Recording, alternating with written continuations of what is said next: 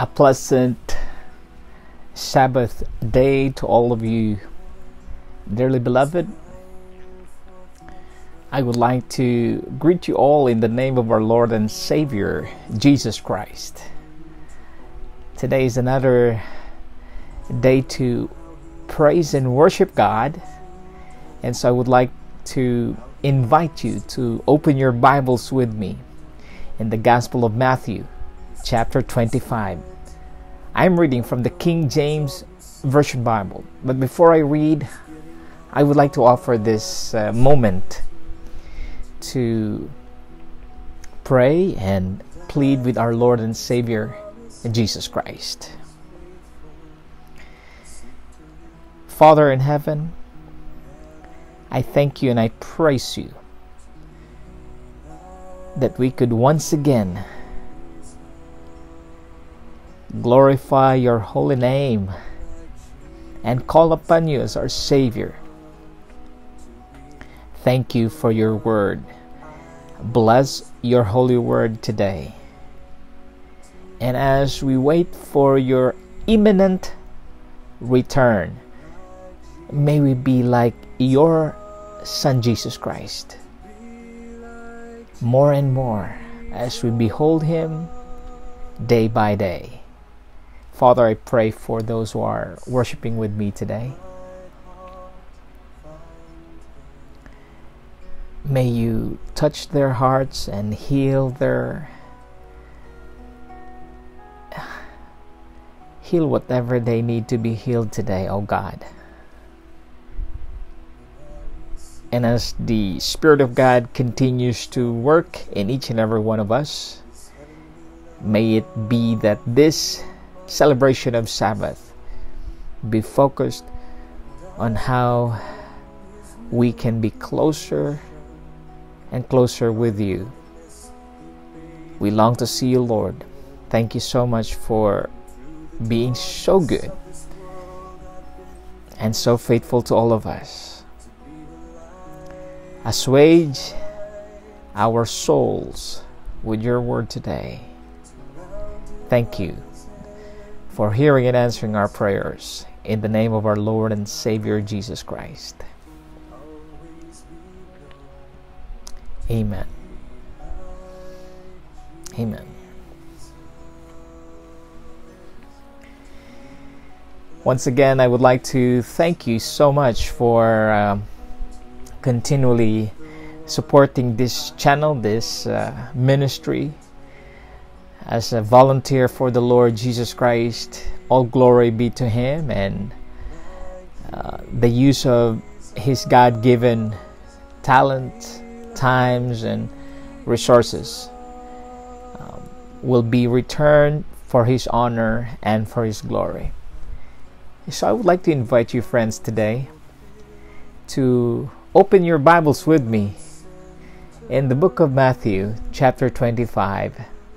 And I would like to read from the King James Version Bible.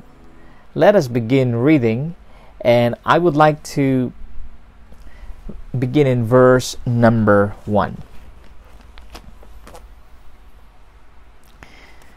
Holy Scripture says, the words in red, Jesus Christ says this: Then shall the kingdom of heaven be likened unto 10 virgins, which took their lamps and went forth to meet the bridegroom. So in the ancient times, or during the era when Christ Jesus ministered, during his first coming, the tradition of marriage was during the evening time, and because of the lack of resources which we have in our modern life, they would use lamps, and they would wait for the bridegroom to come. This has been the culture, and this has been the tradition. So this is the context in which Matthew 25 is being told or narrated by our Savior Jesus Christ. And 5 of them were wise and 5 were foolish. So this is an equal number, so to speak. Verse number 3, they that were foolish took their lamps and took no oil with them. So they were not prepared. They were not providing the fuel to burn the lamp, so to speak. And that they have their lamps, but they don't have the fuel or the oil for their so that it will continually provide them with a fire or with light. But the wise took oil in their vessels with their lamps. So it's a matter of preparation. We can deduce some of the items here with spiritual value, and we could say that the lamps could represent our body, our soul. If it was not filled with the Holy Spirit, then we don't have the oil or the fuel to be guided by the Word of God, and also be able to continue as a Christian in this journey. And so this is the story that Jesus is telling his disciples. While the bridegroom tarried, so the bridegroom delayeth his coming. This is important because the bridegroom represents Christ himself. He is the bridegroom and the church is the bride. So we who are Christians, who are waiting for his second coming, are called Adventists. If you believe in the visible, literal, and the audible glorified second coming of Christ, then you are considered Adventist, or waiting for the literal coming of our Lord and Savior Jesus Christ. So this is the case of the 5 foolish and the 5 wise virgins. So let us continue. So while the bridegroom tarried or delayed, they all slumbered and slept. So this again is an equal opportunity. Both wise Christians, virgins, both fool and also foolish Christians, virgins. Value is I'm just transporting the value to our present life. They are all sleeping, meaning to say, because of the delay, they were tired, and they were trying to satisfy their desire for rest, and that is understandable. That is not condemnable, and that is what we call the urgings of the human flesh. They all slept and they all slumbered, meaning to say they were tired of waiting, and they begin to fall asleep. And at midnight, Jesus gave the precise time at midnight, in the middle of the night, in the middle where everyone had a deep sleep, or everyone had the unprepared moments, like you are focusing on your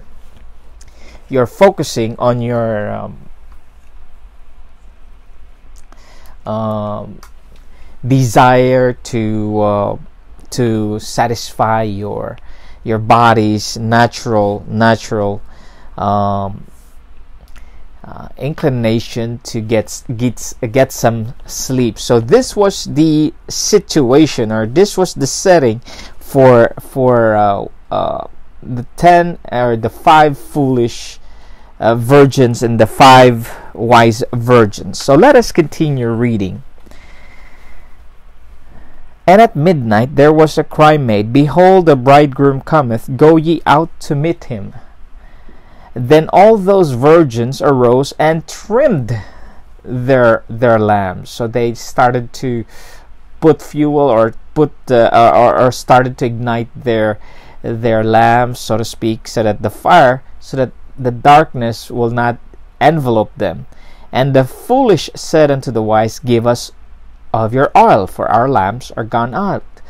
But the wise answered, Be not let but the wise answered, saying, Not so, lest there be not enough for us and you, but go ye rather to them that sell, and buy for yourselves.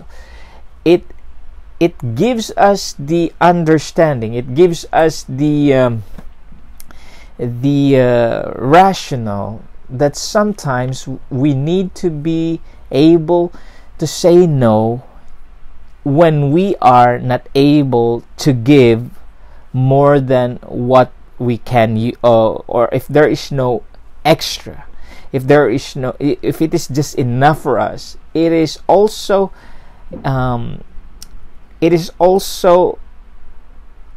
understandable that people will ask if they don't have, but it is also reasonable to say no when it is only enough for oneself. So this is what happened.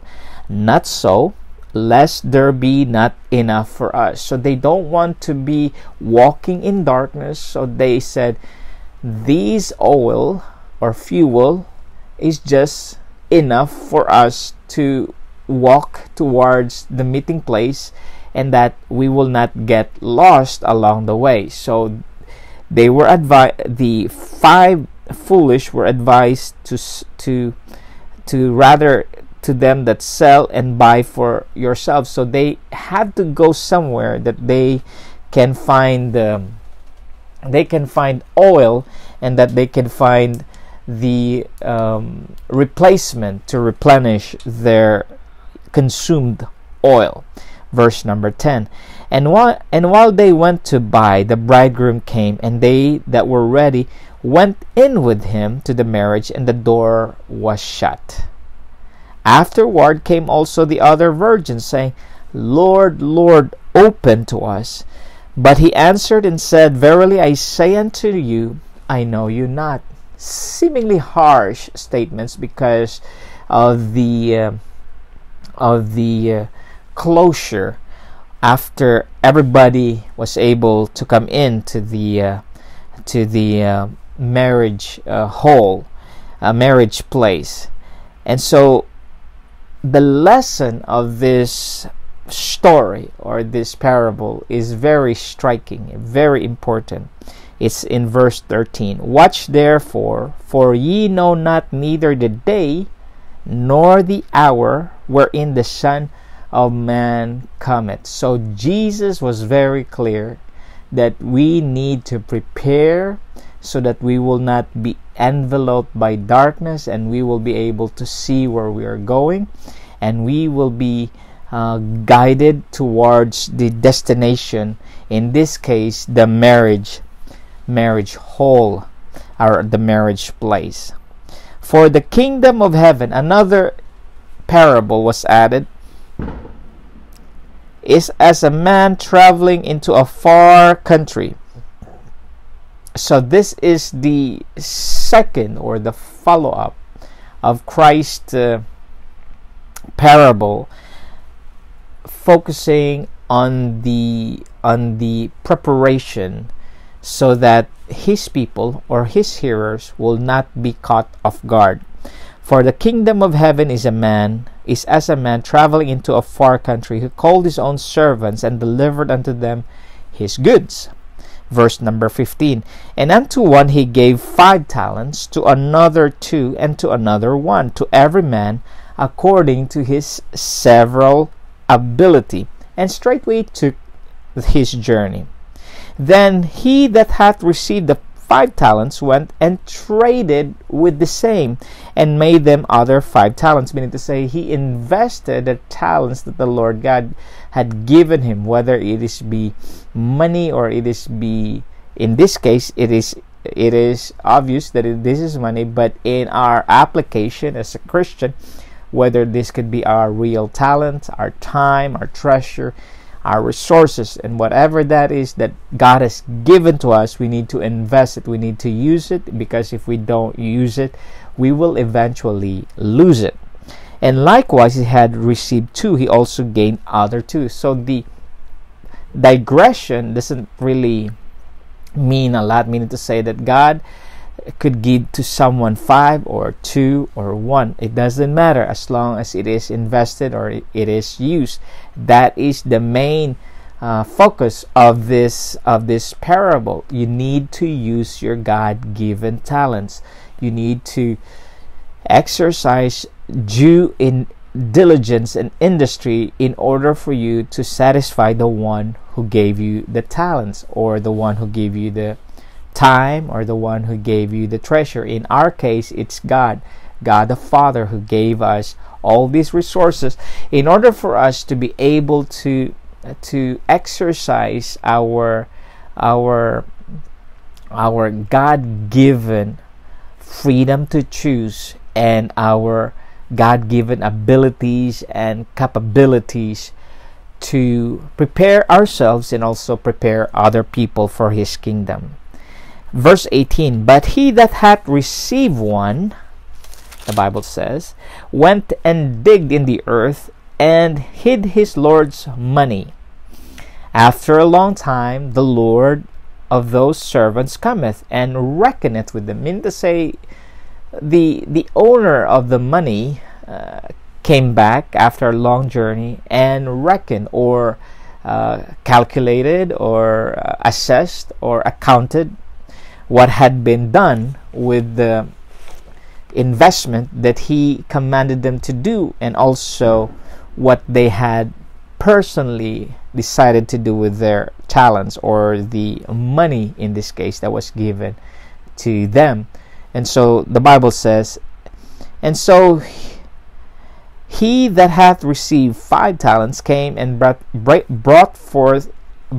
other 5 talents, saying, Lord, thou deliverest unto me 5 talents. Behold, I have gained beside them 5 talents more. Meaning to say, you gave me this talent, I used it, and I have been able to reap 5 more talents. Verse 21, his Lord said unto him, well done, thou good and faithful servant. Thou hast been faithful over a few things. I will make thee ruler over many things. Enter thou into the joy of the Lord. Meaning to say, that servant used his time, talent, and treasure and resources to please the master who had given him such opportunity. Verse number 22. He also that had received 2 talents came and said, Lord, thou deliverest me 2 talents. Behold, I have gained 2 other talents beside them. Meaning to say, his industry and his willingness to work and to reap the amount of money that was entrusted to him, even though it's not 5, but it's only 2, he was able to deliver. His Lord said unto him, well done, good and faithful servant. Thou hast been faithful over a few things. I will make thee ruler over many things. Enter thou into the joy of the Lord, of thy Lord. Then he which had received the 1 talent, and said, Lord, I knew thee that thou art an hard man, reaping where thou hast not sown, and gathering where thou hast not strawed. And I was afraid, and went and hid thy talent in the earth. Lo, there thou hast that is thine. His Lord answered and said unto him, thou wicked and slothful servant, thou knowest that I reap where I sowed not, and gather where I have not strawed. Thou oughtest therefore to have put my money to the exchangers, and then at my coming I should have received mine own with usury. Meaning to say, the owner was expecting for a return to his investment. Verse 28 continues, take therefore the talent from him, and gave it unto him which hath 10 talents. For unto every one that hath shall be given, and he shall have abundance. But from him that hath not shall be taken away even that which he hath. And cast ye the unprofitable servant into outer darkness. there shall be weeping and gnashing of teeth.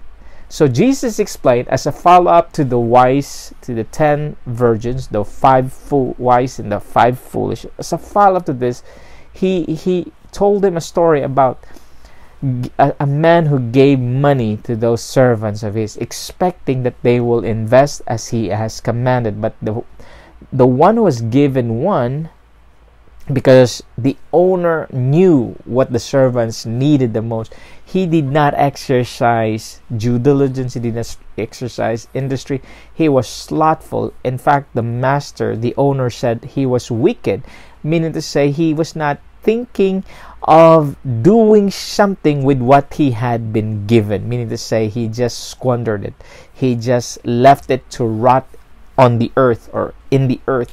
So that's why he was judged. His talent was given to another who was productive. The point of the story is this in verse 31.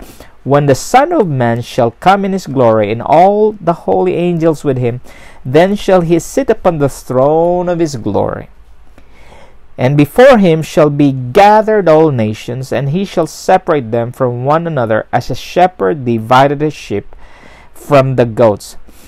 So as the story progressed, another parable was added to this story, to this narrative. I mean, this time this is about the division between the sheep and the goats. The sheep are obviously meek and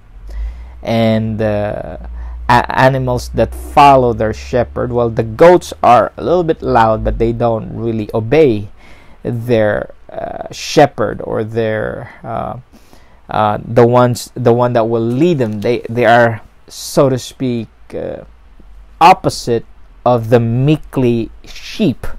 So this is the follow-up of that story which Jesus Christ had built upon when he said that the 5 foolish and the 5 wise, it's about preparation.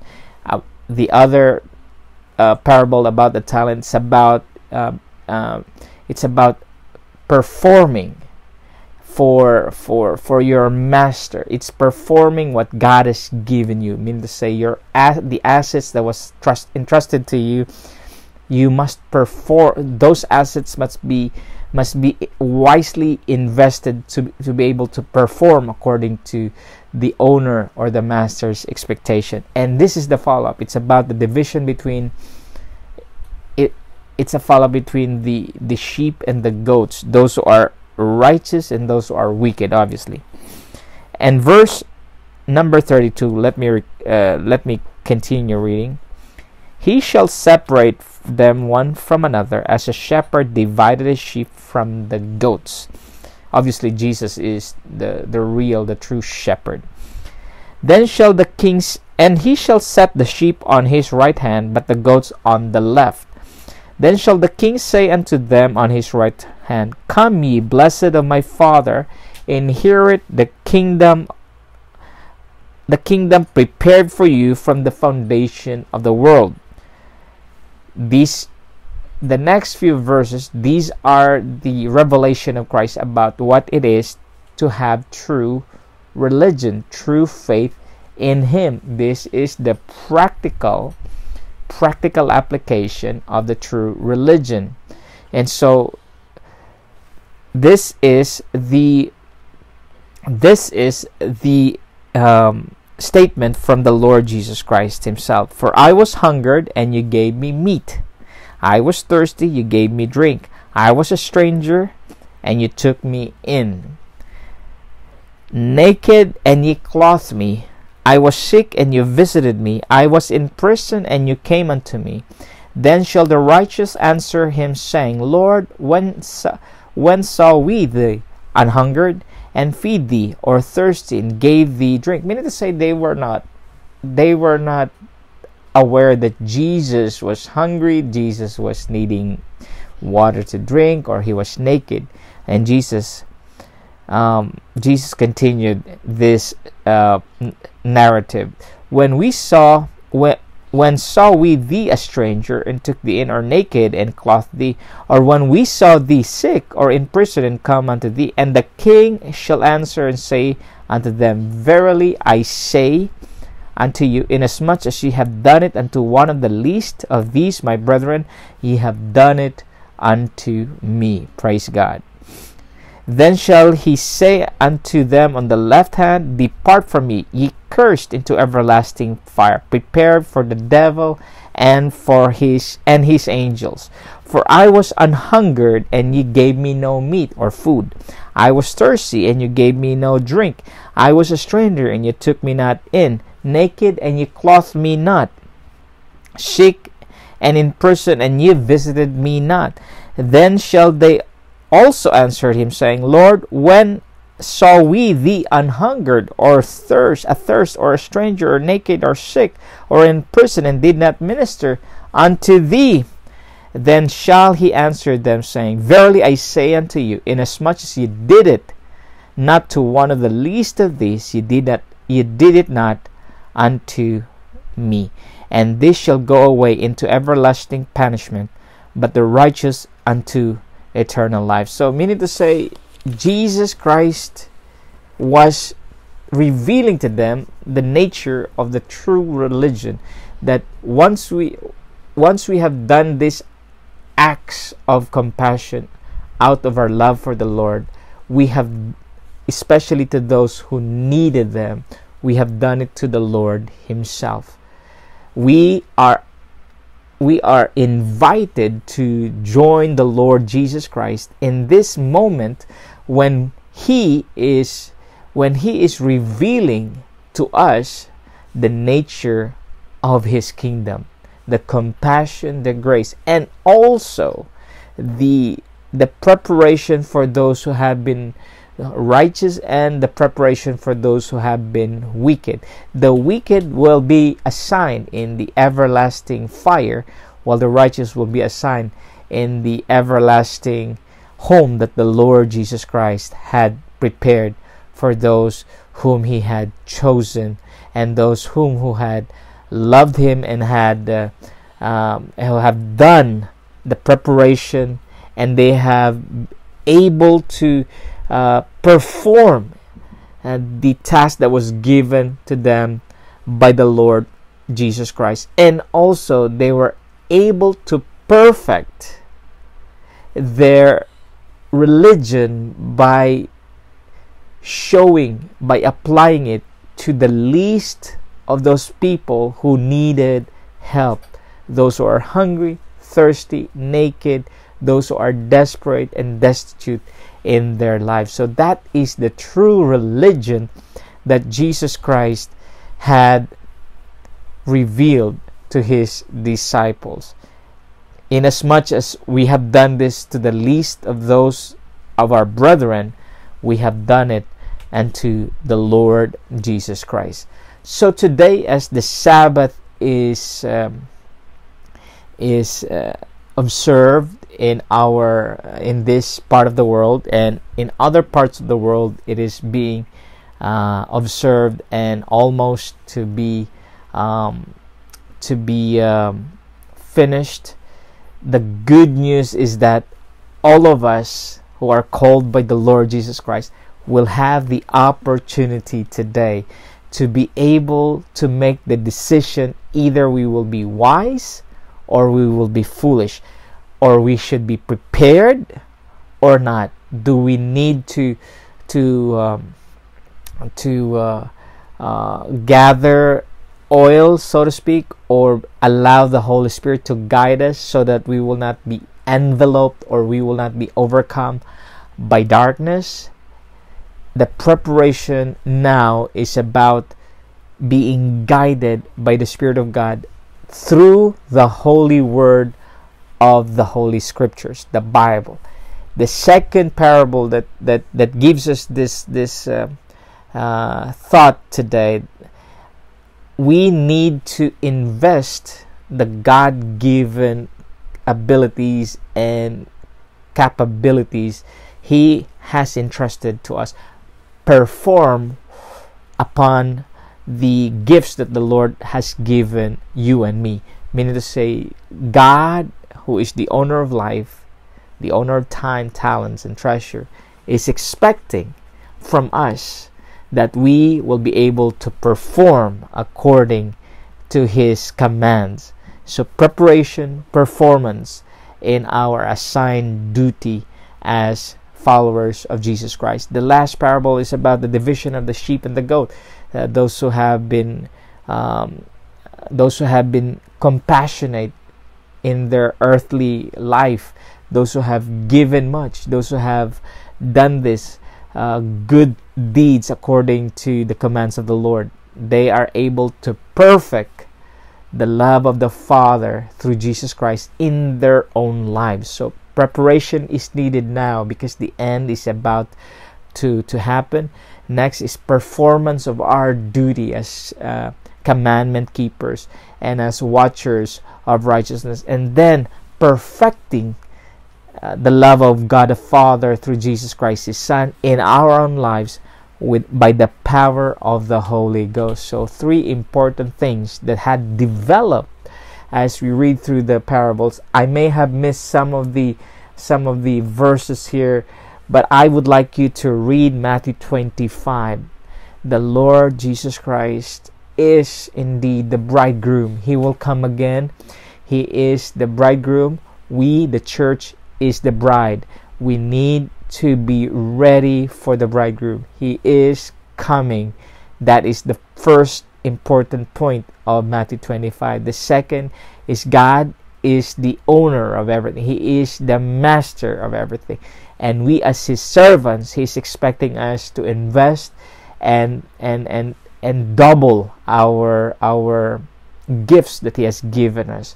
Meaning to say, if God assigned us to have the gift of speaking, we must use the gift of speaking, singing, the gift of healing, the gift of teaching, the gift of preaching, the gifts of being a support to the church. Use them so that the church will be filled and the church will be doubly blessed. So that is the second point of the story. And the third is that we need to understand that the practicality of our religion can be seen, can be heard, and can be felt, especially by those who are in dire need of compassion, like food, water, clothing,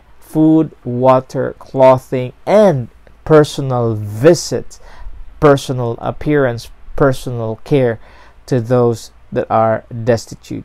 And so today, friends, may the Lord continue to bless you and keep you. The Lord continue to provide the Holy Spirit as you wait for Him. He is coming soon, and He will reckon His reward according to our performance, according to our works shall be. And then He will divide between the righteous and the wicked. The righteous will be on eternal peace with Him, and the wicked will be eternal damned. And so the good Lord continue to bless you this Sabbath and continue to keep you safe. May He protect you. May He prepare you. May He provide for you. May He preserve you until that day. And may you have peace as you pray and plead for His presence in your life and in my life. May God continue to bless you and keep you. So happy Sabbath day to all of you. May God be with you all.